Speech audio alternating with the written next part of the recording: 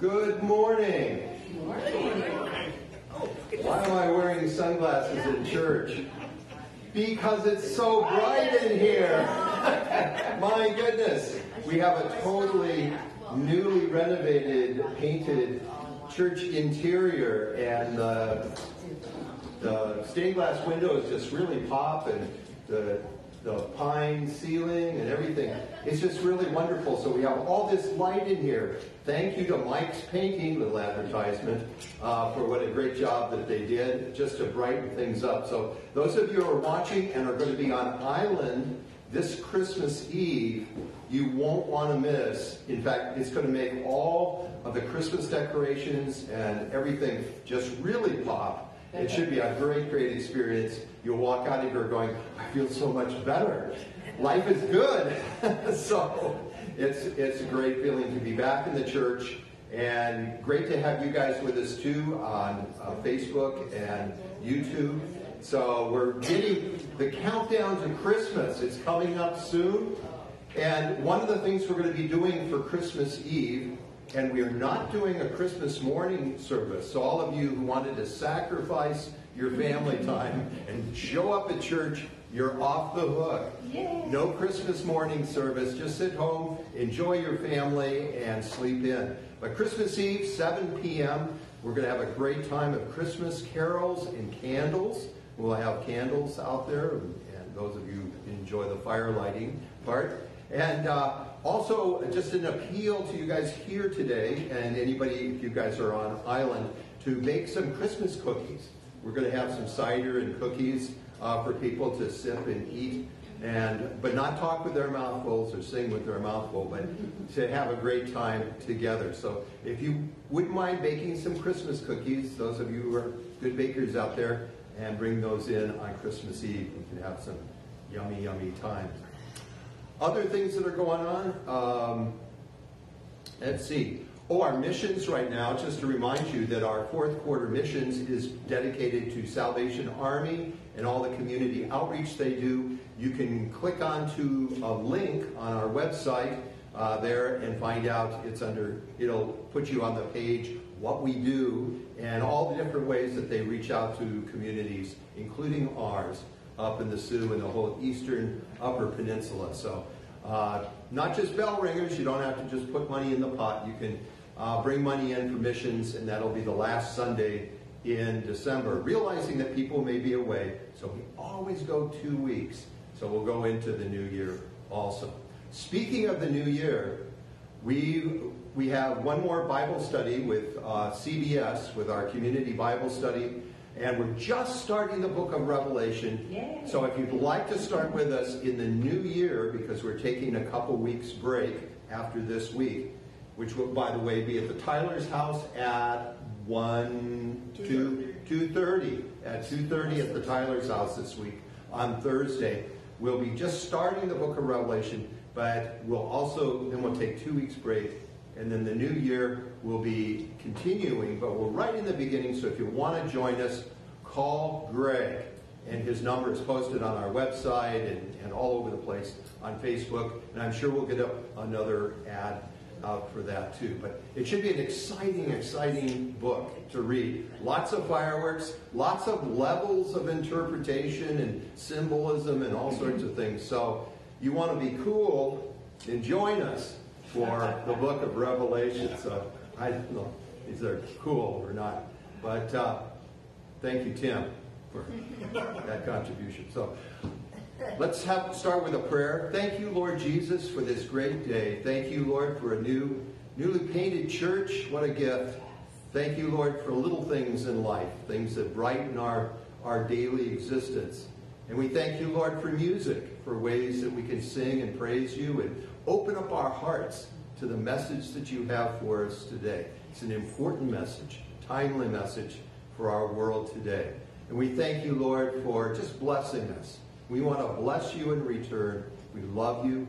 In Jesus' name, amen. Let's sing. Let's do some singing together. And we've got Christmas songs. We have Christmas songs. One more announcement. I announced it last Sunday, but there is a community concert today at Yes. 115 Lutheran Church. And then 4 o'clock Luther Church on the Island, and then 4 o'clock over in Detour at the Performing Arts Center, which is behind the Catholic Church. And I hope you'll all come and join us. It's the community choir, so it's combined Detour and Drummond Island chorus. Anyway, it's Should be a lot of fun. fun. Hope to see you. Refreshments served afterwards. Thank you.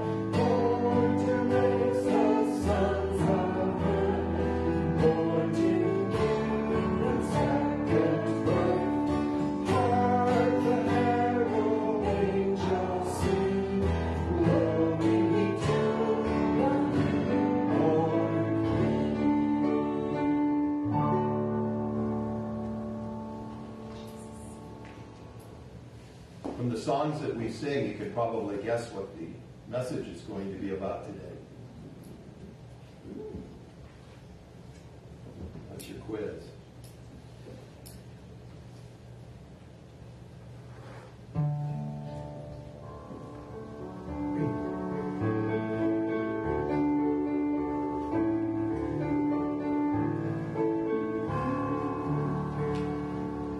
Angels we have heard along, sweetly singing o'er the plains and the mountains in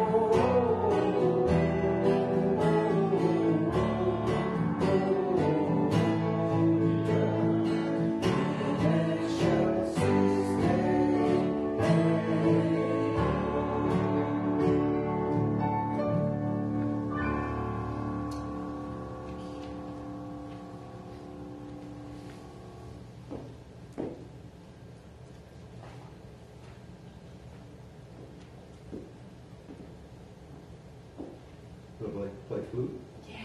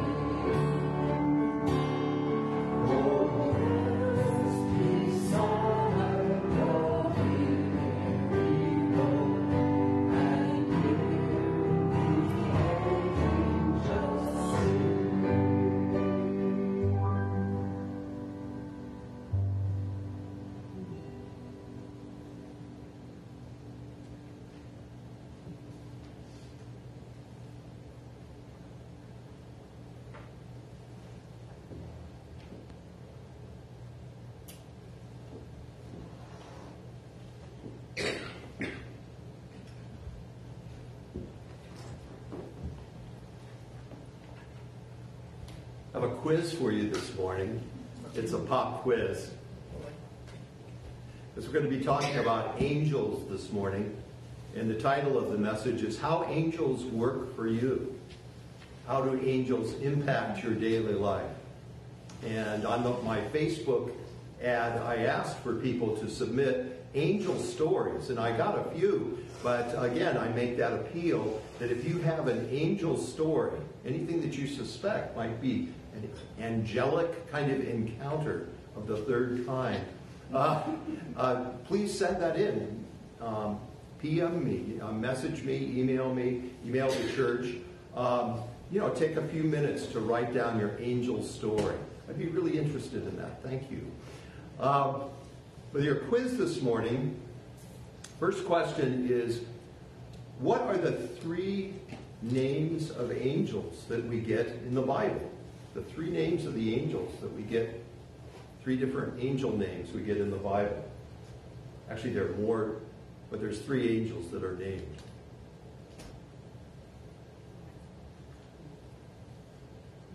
Michael, okay. Michael, the archangel. Gabriel, yeah. And Lucifer, all right, the light bearer. His light is not the kind of light we want to follow, right? But he is an angel, just on the other side. Okay, second part of this, John, you can go ahead and show the first picture. Show you a series of pictures of angels. And which of these are biblical angels?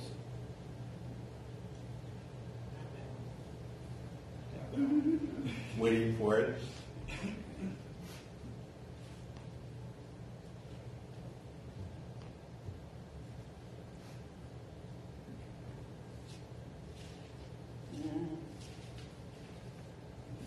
That one in the last line, I think, is supposed to be the There you go. Angels. And as we click through this,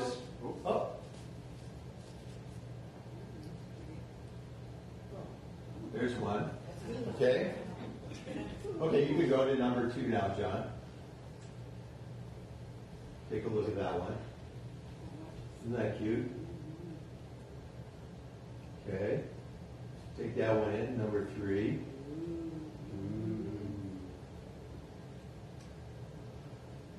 It's interesting the balance in his left hand there.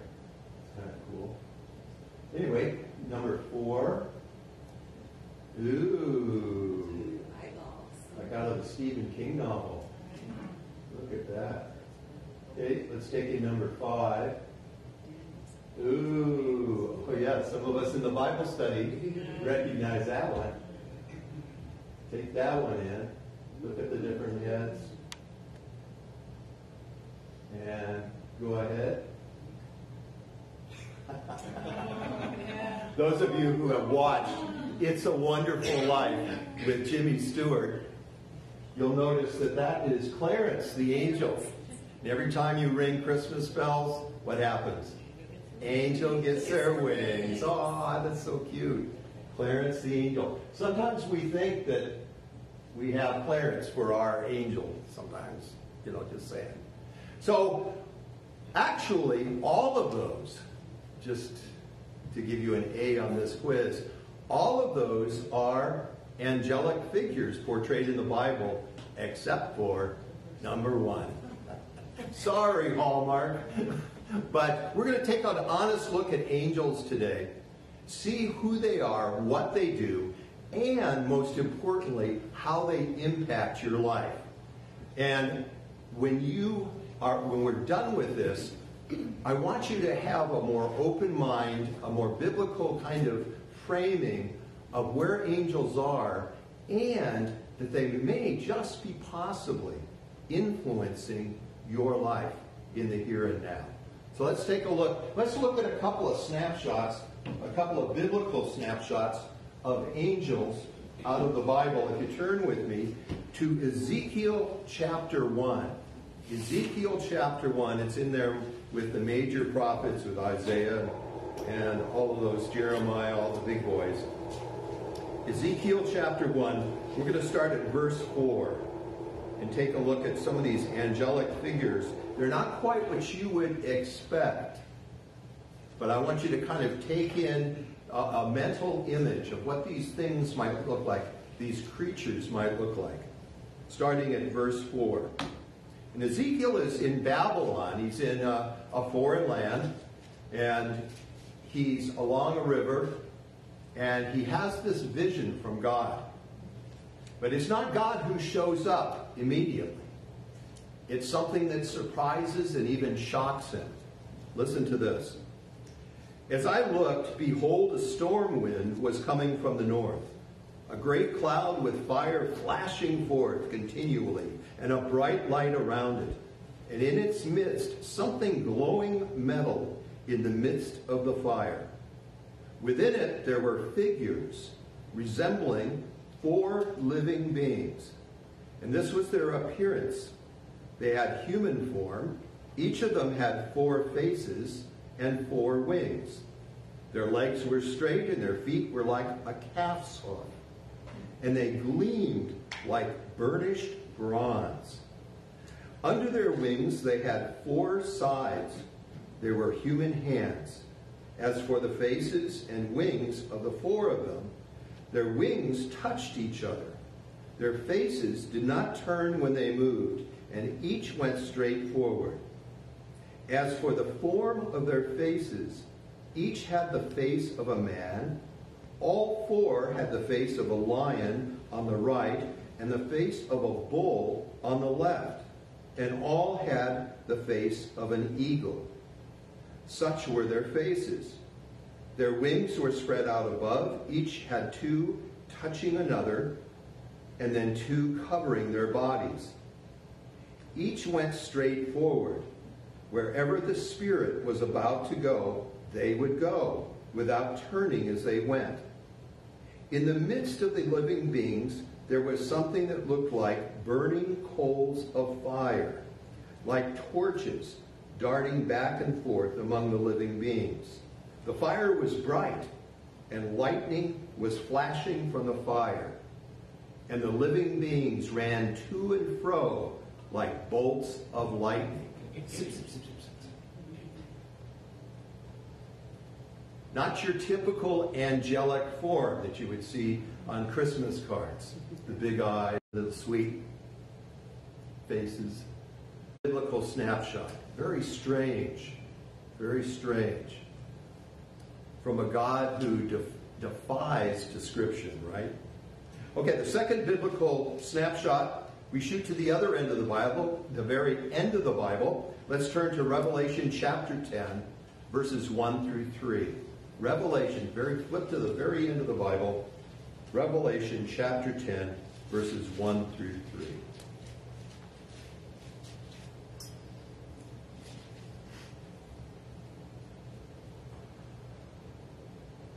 Now, John is having a vision also, the Apostle John.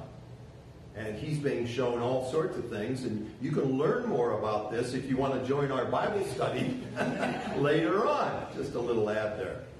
So, taking a look at the first 3 verses here. I saw another strong angel coming down out of heaven, clothed with a cloud. And a rainbow was upon his head, and his face was like the sun, and his feet like pillars of fire. And he had in his hand a little book that was open. He placed his right foot on the sea, and his left foot on the land. And he cried out with a loud voice, as when a lion roars. And when he cried out, the 7 peals of thunder uttered their voices. It goes on. And there are other angelic descriptions in the Bible. But I thought these 2 snapshots would get us started. That angels are very different in some ways than what we expect. But then sometimes they show up and they look kind of like human beings too. Because you get angels that, well, Christmas story is full of angels, right? You've got Mary being visited by an angel, Gabriel. You've got Joseph being visited by an angel. You've got angels all over the place. And of course, the angelic chorus that sings, that you'll be able to hear from the Gospel of Luke on Christmas Eve, the angelic chorus, peace on earth, goodwill towards men. And angels make their appearances, and but they're glowing, or they have a radiant kind of light coming out of them. So even if they come in human appearance, there's all sorts of stuff percolating about them that kind of is awesome and even terrifying. Because oftentimes when angels visit people, what do they say immediately? Don't be afraid. Oh, right. Okay. I feel good now. So that you have angelic appearances all over, and they can have different shapes and sizes, and like that angel in Revelation, one foot on the sea and one on the land. This is probably a huge, huge giant angel. They're not always just kind of small and friendly looking. They're never friendly looking, I guess. So that's why people tremble when they see them. There's just something that undoes us when we see angels. And then you get this, it gets a little blurry between angels and God sometimes.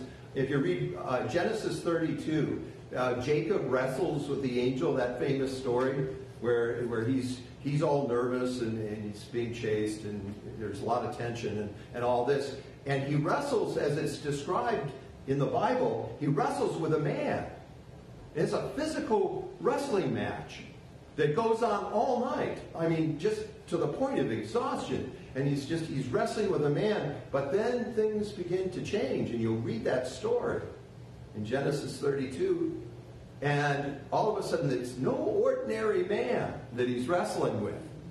There are godlike features about this. You ask the guy's name, we don't know God's name, right?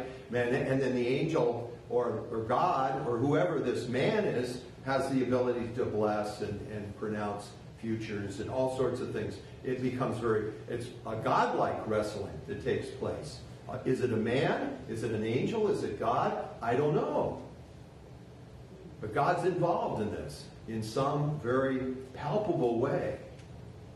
And that's what angels are all about, is that angels bring to us, in some sense, the reality of God, of God's kingdom, of the way that God structures things for us, God's true reality. Angels make that more clear, and they'll intervene at different places, more than we realize. More than we realize.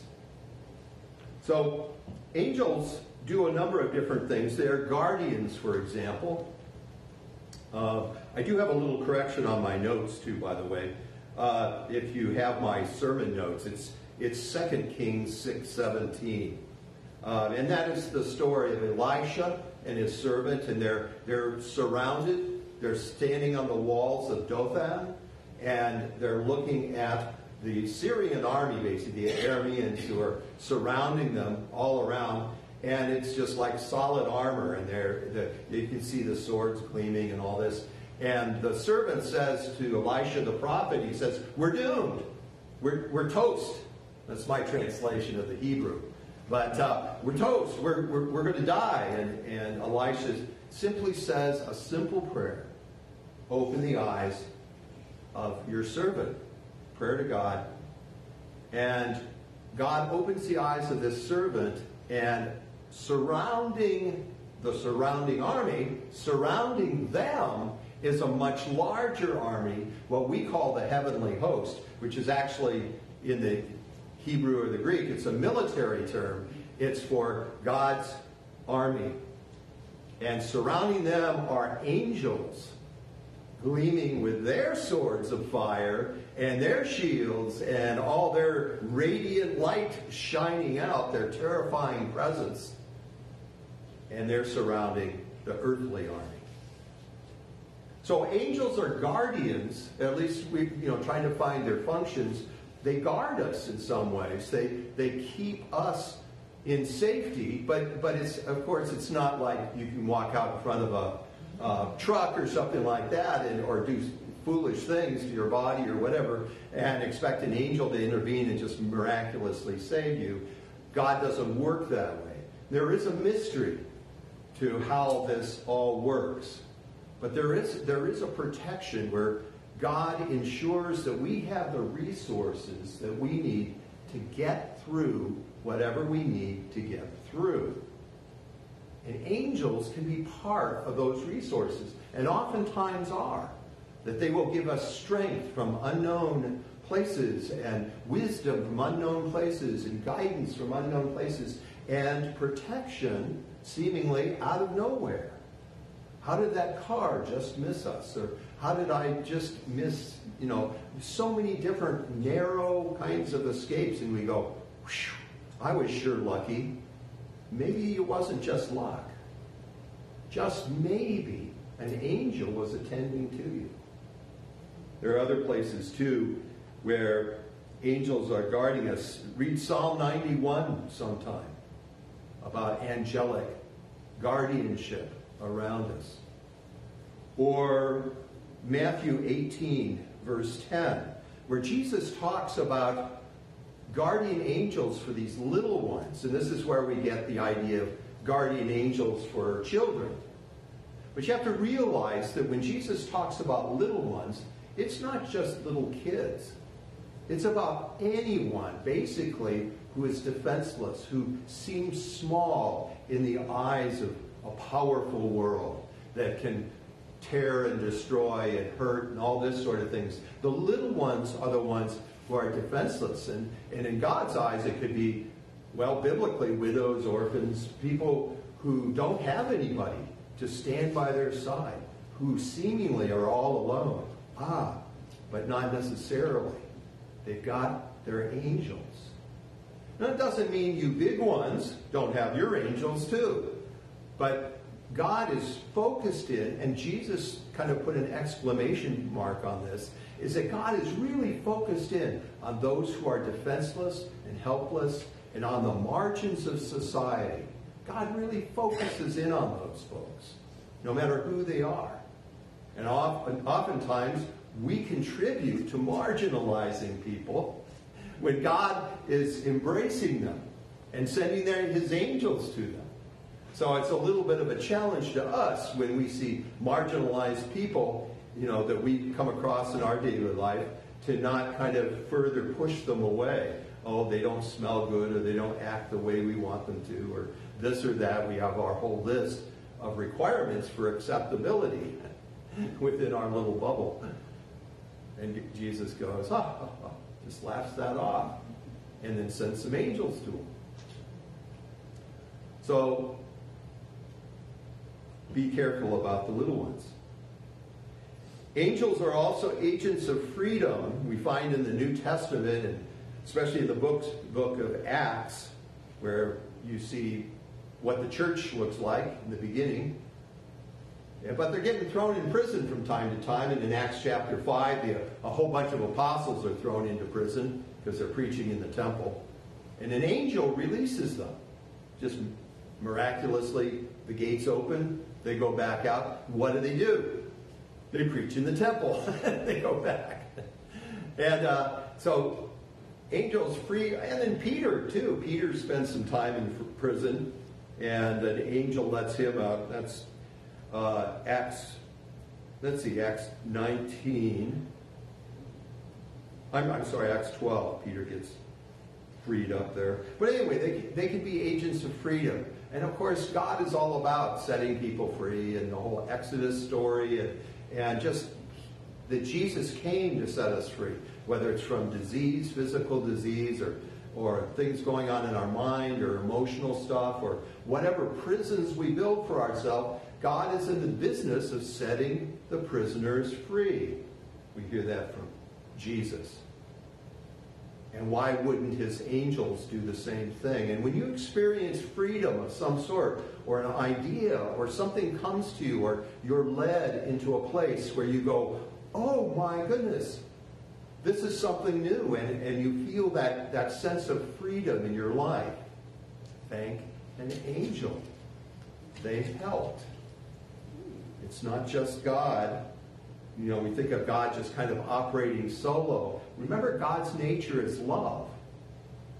And that love doesn't operate in a vacuum. Love doesn't operate solo. God loves a team. Remember, we see God as a trinity of persons. three persons working together in concert with each other perfectly. But that team thing is really, really important. And that God, that's how God operates. And why not have myriads of angels, as Hebrews describes, the book of Hebrews? Myriads. That means when the Bible says the word myriads, it's actually an actual number in the Greek. It's at least 10,000. But it actually means something so big you can't count it. Myriads of angels. Tons and tons and tons of angels. And why not? Because God operates, love operates within relationships. That's how God works. And of course, there are implications for us, too. That God wants to work in our lives, and you can be an angel, too, to somebody else. You don't have to have all the weird faces and wings and all of that stuff. Okay? So, God's angels are also, they're kind of party animals, because there's rejoicing, and Luke 15 kind of gives us a snapshot about that. And Luke chapter 2 with the Christmas story, they're all singing and having a great time. But Luke 15 gives us that sense that there's rejoicing in heaven. There's a party in heaven when a lost person is found. And that there's, when people have this experience that, oh my goodness, this is what life is really about. And there's that awakening that goes on in their minds. And every time that happens, that there's this rejoicing, this party, this celebration that goes on. And why not? Because angels reflect the very heart and nature of God. Why not? They're part of God's team. And then finally, the definition that probably comes to mind when you think of angels, because it's actually built into their name, is that they're messengers. They're messengers. They bring messages. I bring you tidings of great joy. Or Mary, you're going to have a kid. Or Joseph, don't kick Mary out of the household because she's carrying the God child. They bring messages that are very, very important. And sometimes they come in dreams. Sometimes they come in visions. Sometimes they come in your waking hours. Just that sense. Something going on in your heart. Oh, I better go this way. I better go that way. I better think of this person. I better give somebody a call. There's a timing. An angelic encounter always involves some timing issues. And for us to be able to respond to that encounter in a timely, immediate fashion. And sometimes it's just little small things, little nudges here and there, that an angel will just be kind of gradually nudging us or speaking into our spirit. And always, always, always, that a true angelic encounter always has the fruit of Jesus in it. I mean, because there's Lucifer and all his band and all of that. So you just want to check and make sure, don't get all hyper about it, but make sure that you're following the fruit of Jesus in whatever you do. That an angel, a good angel, will never ask you to do something destructive or harmful or whatever to yourself or others. There's never confusion. And most of all, never fear, except for, the kind of the awe and trembling, maybe, that might accompany that encounter. A lot of times there's a comfort, there's a peace that comes. And that wouldn't be coming from the other side. So just to use some discernment in that. But follow that. Follow that encounter. Follow that guidance. Follow that message. Ask God to clarify. If you're not sure about it, ask a friend to pray with you.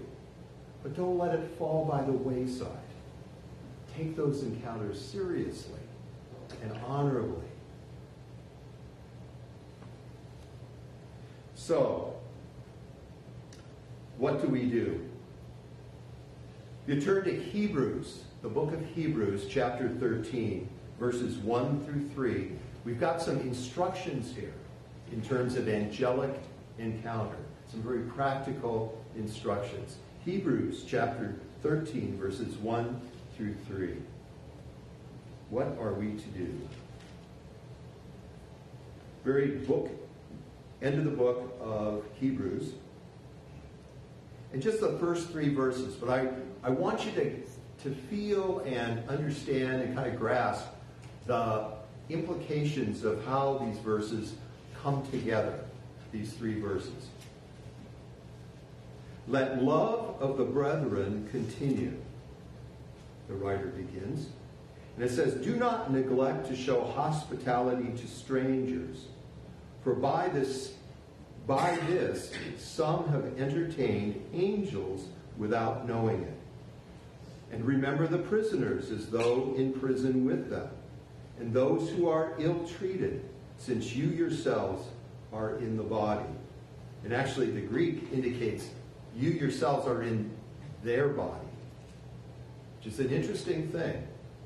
And there's a connection being made by the author here of Hebrews. There's a connection being made between the frequency of your angelic encounters and your ability to entertain strangers in your heart. Your ability to open up your circle a little wider to let the strangers in. And those strangers may be a little bit strange strangers because they're talking about prison and prisoners and people who are ill-treated. And again, people who live on the margins of what we call acceptable society. And your ability to be able to open yourself up a little bit heart-wise because you yourselves are in their body, that you're experiencing, there's a compassion that's reaching out to them.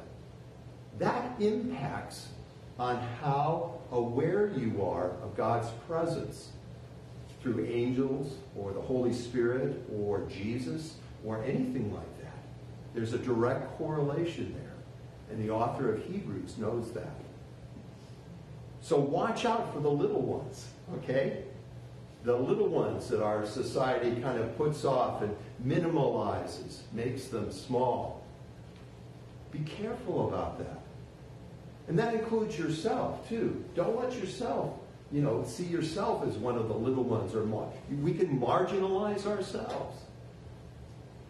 But be open to God's intervening power to come in and bring a message, to bring some quality of God's presence into your life that may feel strange at the very first, but then it settles in to a beautiful peace or a guidance system or something that will free you up. Be open to that. Be open to that. So it really is, it's a partly awareness. It's learning to be more and more aware that the world that we see is so limited. The physical stuff and even the invisible stuff that our senses pick up, it's so limited. But to be open to God's surprises. And angels are part of that surprise for you, for each and every one of us. That we have angelic encounters all over the place. And to be open to the way that God works and expands you a little bit to be able to pick up on other things going on in your world. And then follow up on that. Be obedient. Be responsive to that encounter when you have that. And maybe God wants you to share your angelic encounter with somebody else, and you go, because I've had people say to me so many times, this sounds really weird or stupid or stuff like that. I just assure them, you're not alone. I've heard so many different kinds of interesting encounters from people all over the map. And maybe, just maybe, God wants you to share your encounter with somebody else. That we are not alone. Isn't that the good news of Christmas? We're not alone. That there is a love, that there is a presence that abides with us all the time. And God expresses that presence and that abiding, that Emmanuel with us in so many creative, different ways. And angels are part of his team. But you're part of his team too. And that all of us together, whether we're angelic beings or human beings or whatever kind of beings we are, that the highest calling is to simply live in the presence and power of this amazing, amazing God. And to share that love as he has given it to us. That's the Christmas good news. And those angels are here for you. Be aware of them and be grateful for them. Amen. But let me say a prayer for you. It's going to be a prayer of kind of expanding your awareness, I guess. Awareness expanding prayer. So thank you, Jesus. Thank you, Jesus, for your angels that watch over us, that message us, that lead us into freedom, that lead us into places that we can be those lighthouses, those candles of light to others around us. Thank you, Jesus, for all that you do for us. And I pray for each and every one of us that you would expand our hearts, our minds, our souls, and our spirits. That we might be touched by the extraordinary wonderfulness of the finger of God through his angels. And that we might take each encounter, every angelic encounter, more and more into the place where we can be world changers, starting with our own little turf around us, starting with our own island here or wherever you are. That we can be light bearers, that we too can be messengers of God's good news to people around us. More and more, greater and greater, until we see the new heavens and the new earth that you have promised to us. That's the message of Advent. That's the message of Christmas. We thank you, Lord, for such a privilege. In Jesus' name, amen. Amen. So watch for those angels, okay? Watch for the angels. They may be closer than you think. Maybe sitting right next to you this morning. Ooh. So, and thank you, Facebookers, for your support, your financial and your prayerful support in all that we do. And just, if you're on the island this Christmas Eve, join us at 7 p.m. for some cookies and caroling and candles. And I can't think of other good C words. But anyway, join us, and we'll have a great time. God bless you. Have a great week.